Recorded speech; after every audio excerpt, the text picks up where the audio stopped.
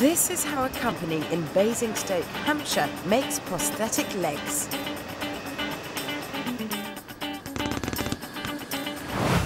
They start at the bottom. The chemicals isocyanate and polyol are mixed together to make a rubber compound which is injected into a mould. 1 minute later, a hard foot appears. 9 different sizes are available. Next, the shin is manufactured from carbon fibre, the kind of stuff you normally find on supercars.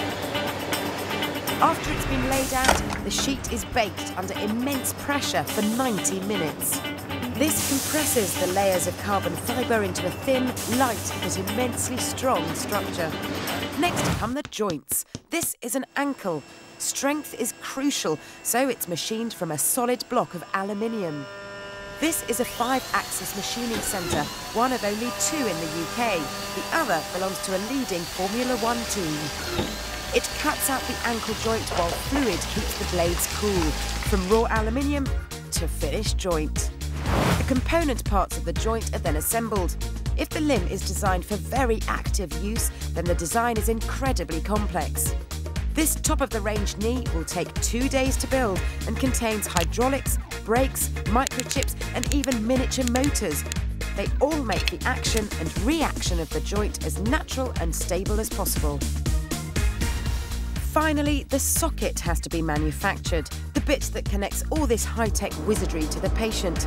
The hospital simply provides a digital map of the stump from which a foam cast can be produced.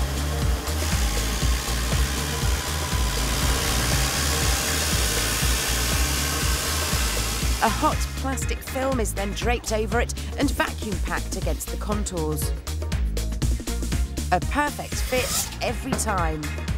And for those who don't wear trousers, here's where they make the skin.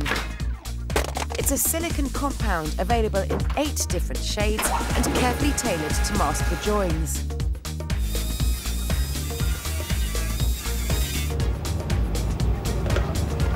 Add in some padding and you'd never know the difference.